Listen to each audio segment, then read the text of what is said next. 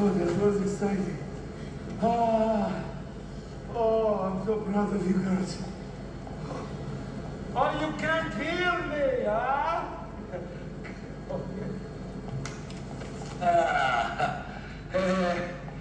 Wow. Johnny, okay. Why the aggression, huh?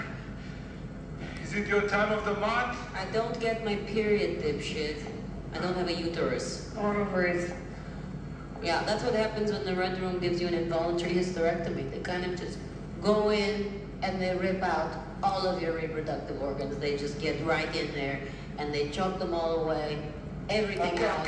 Okay. So you can't have babies. You don't have to get so clinical and nasty. Oh, I was about to talk about fallopian tubes, but okay.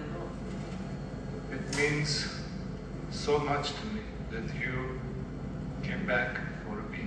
No. You're gonna tell us how to get to the Red Room. Whoa, look at you, huh? All business?